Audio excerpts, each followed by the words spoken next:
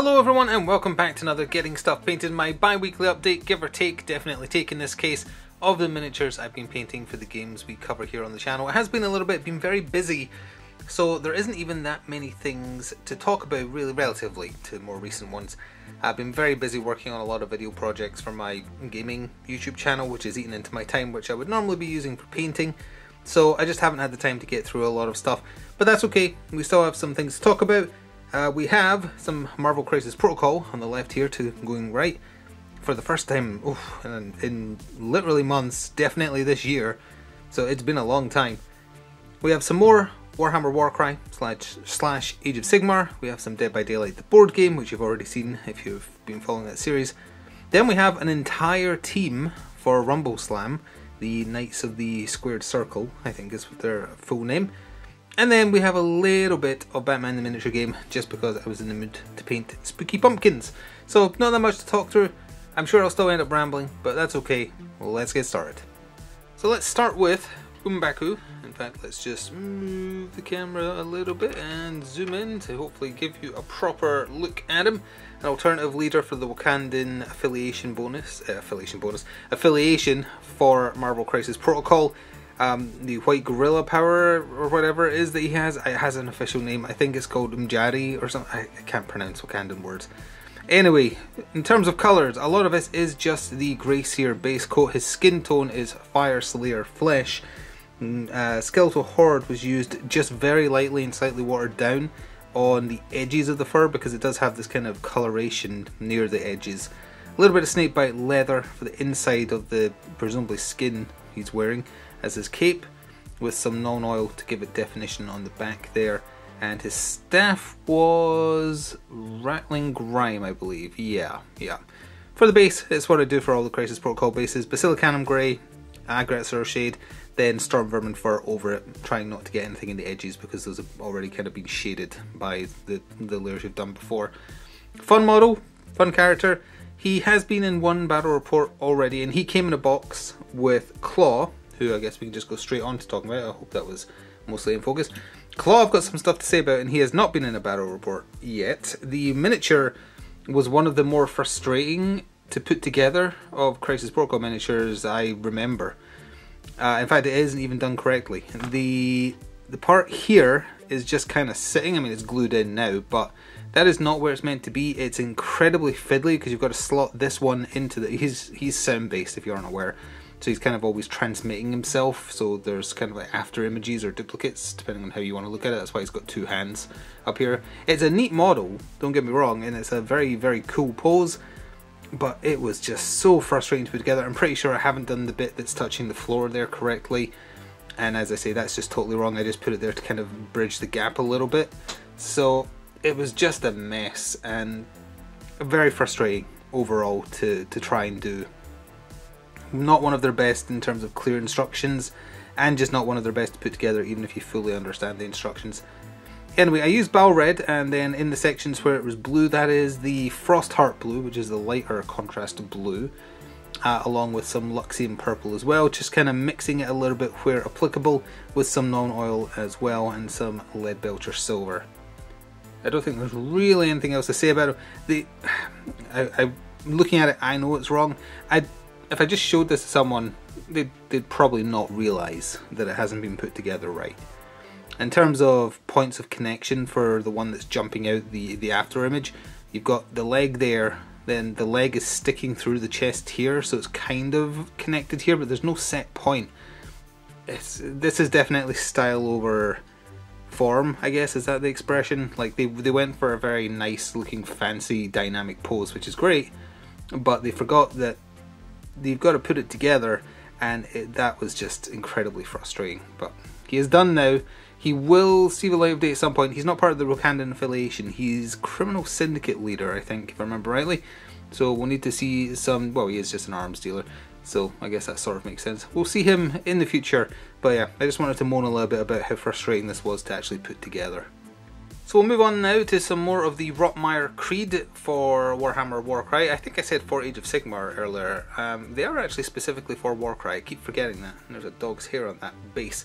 So I did talk about these for the first time last video. Oh, you know what? Before I forget to mention, just to go back to Crisis Protocol briefly, I have been assembling and starting work on the newer starter set for Crisis Protocol. I had some warnings from my friend who's already done it that some of them might have been a little awkward. Black Widow, a little bit. One of the forms of Carol Danvers that's in the box, kind of.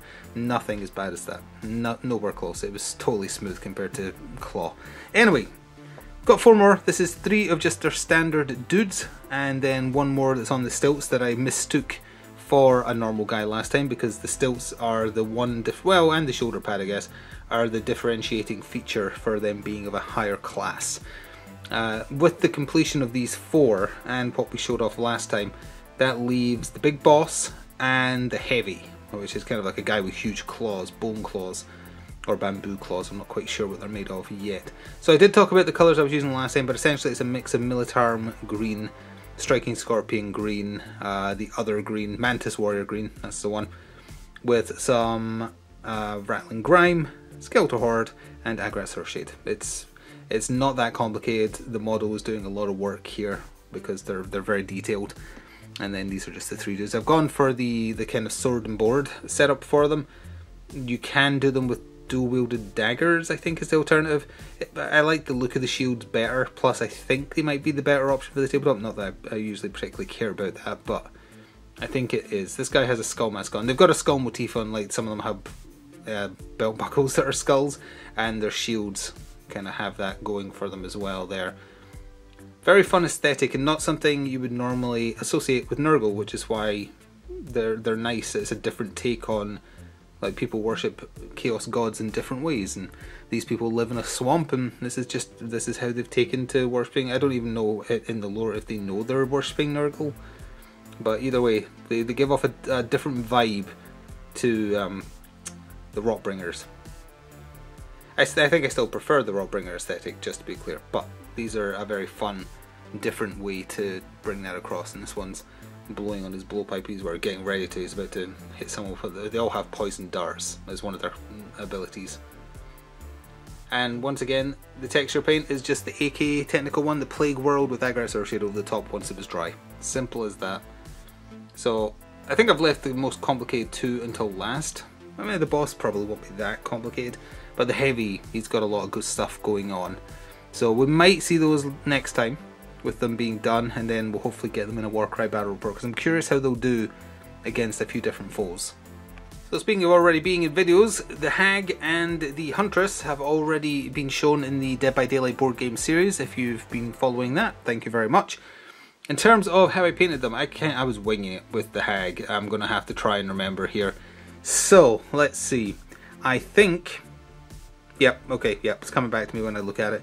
So I think I used Rotmire Creed for her skin tone, and then I let it dry and did a dry brushing of Ulthuan Grey, because it kind of gives it that brings out the detail of the face and that kind of thing.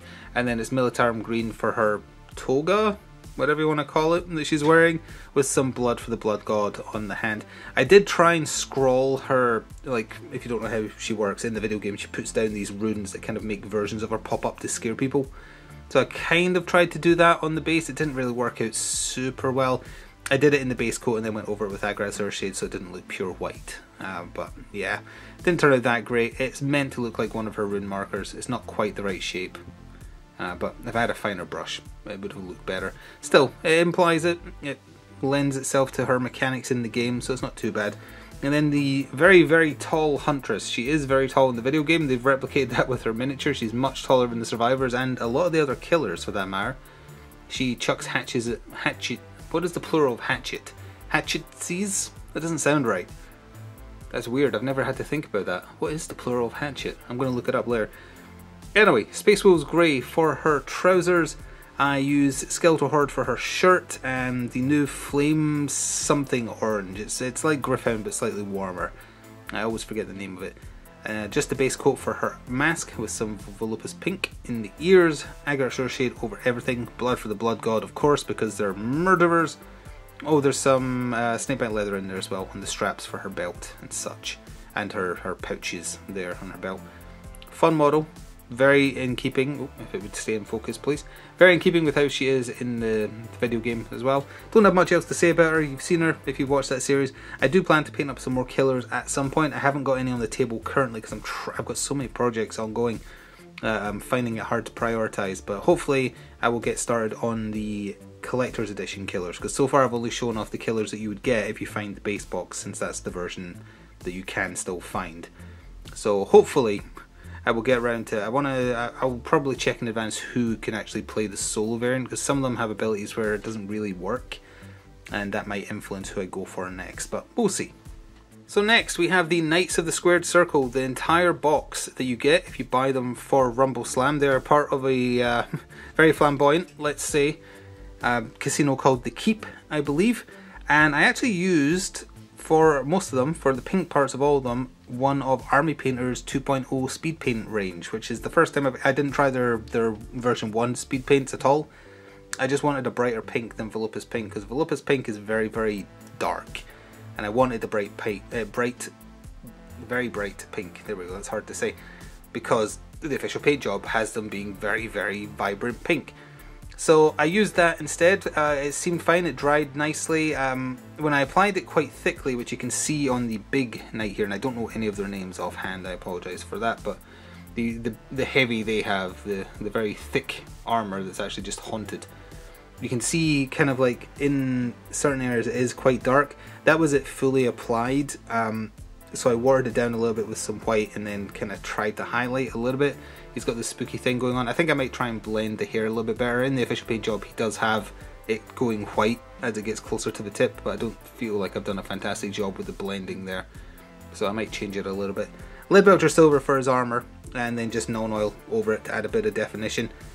Not much else to say about that until we see them on the table, which will be relatively soon. We'll definitely be using them whenever the next opportunity arises to play Rumble Slam, and we'll get to see how they do. So impressed with the Army Painter 2.0 speed paints. Well, the exact one that I've tried so far didn't seem any different from contrast paint to me, and as I understand it, the version 1s, they took way too long to dry, like ridiculously long periods of time to dry. Didn't see anything like that, so it looks to me like they've sorted whatever that issue was. Anyway, next we have these two gentlemen wearing very, very little. This one, Fire Slayer Flesh for his skin tone, Leadbelcher Silver, non-oil for the silver parts, and the pink I was just talking about. Not much else to say about him. A very, very quick paint job on these, and simple as. And he has a friend who's basically the same, just Guilliman Flesh for his skin tone instead. Again, trying to match up the official paint jobs as best I can, and other than that, exactly the same for the rest of them. He is very, very muscly, which made contrast very easy to use because it just sank into all the muscle lines. So he is done, and then to round out their million dosh, or however close to it they get, they've got a couple of goblins. This is the most dressed person in the group, his little goblin here. His skin tone, I believe I used, oh, it wasn't Guilliman Flesh, it was the other kind of white skin tone that said I'll do. I'm blanking on the name currently. Dark Oath Flesh, that's the one. So I did that, snakebite leather for the boots and the gloves, and the same, I think I did use a little bit of Volupus Pink here for this, but again, watered down the pink from Army Painter was more what I was looking for. Yeah, these little guys are hard to get in focus, sorry about that. With a little bit of a wash as well where applicable to try and add shadow. And then this guy, he's carrying a helmet for one of their lieges, I guess. If they're squires, he's only got one boot on and he's barely wearing his clothing, it's kind of fallen off. Same skin tone for him, black for his hair. And that's about it. Very fun, very thematic little group to try of a newer casino, and I'm looking forward to seeing how they do. So they'll definitely, as I say, be in the next Rumble Slam video. And finally, what better way to end a video going live in April than two spooky pumpkin demons.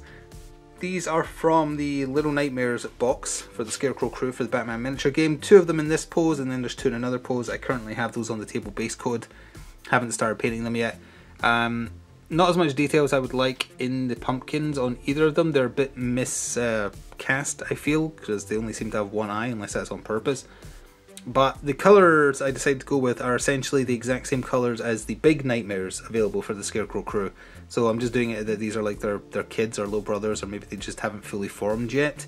So the other two that I've yet to do will be in the colour scheme of the other two I haven't used yet. This was Sigurd Burgundy, Snakebite Leather, Gryph-hound Orange. I kind of wish I'd used the other orange in retrospect. With Eldari Emerald and Striking Scorpion on the base with non-oil over the top. Very little miniature, so not a lot to work with. For the hay kind of coming out the hands, or whatever that is, the burlap I guess, I used a little bit of Skeletal Horde, kind of watered it down a little bit. For this one, more or less the same, but Basilicanum Grey for the trousers and Talassar Blue for the shirt, or you know, the peasant wear he's wearing. I'm not really sure what to properly call that. Same colours used for everything else. Snakebite Leather for the helmet, the hat, Gryph-hound Orange for the pumpkin, with a little bit of the Striking Scorpion put inside to make it look like it's glowing. Same with the neck hole, because he's like pulling his own head off. And he's not real, you know, within game terms he's a figment of the imagination of whoever you're playing against, so fun. Definitely the time of year for this. Absolutely, definitely did not leave it a bit late. It's hard to prioritise Batman stuff right now because the game still technically is not playable unless you're willing to print out ridiculous numbers of new objective cards. They've still not released the card pack and there's no sign of it yet. I hope it comes out soon because I would like to play the game again. That would be nice, and it would help me justify getting some more stuff for it painted up. But in the meantime, I can't put it at the top of the list unless I just get a hankering for it, because there is more important things to be painting. And I think that about does it. Was I brief this time? I feel like I was brief, but I still ramble during these, so probably not. Next time on the table, you're definitely going to be seeing some of the Marvel Crisis Protocol Earth's Mightiest starter box, because I'm almost done at the point of recording this with Iron Man at the very least, and might see some more beyond that.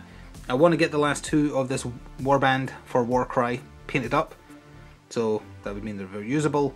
Beyond that though, I'm not sure. Actually, I do have some Battletech in progress, so there will probably be at least one representation of Battletech next time. Got to find time for another Alpha Strike as well.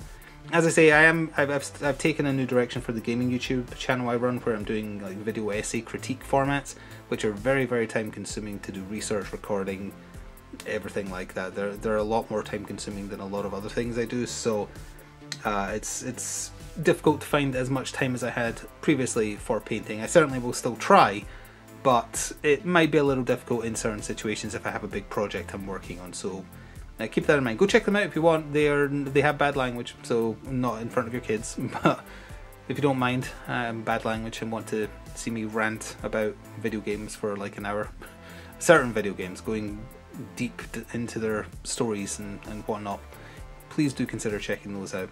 In the meantime though, expect, now that I've gotten over that cold I had last week, to be back full throttle with doing battle reports and everything else for this channel as and when. Hope you enjoyed watching. Please do remember you can show me what you've been painting if you join my Discord or are on Blue Sky. Feel free to do that. And with that, I hope that inspired you to get some stuff painted. Doesn't matter if you're good at it or not, as long as you enjoy doing it. Until next time, ta-ta for now.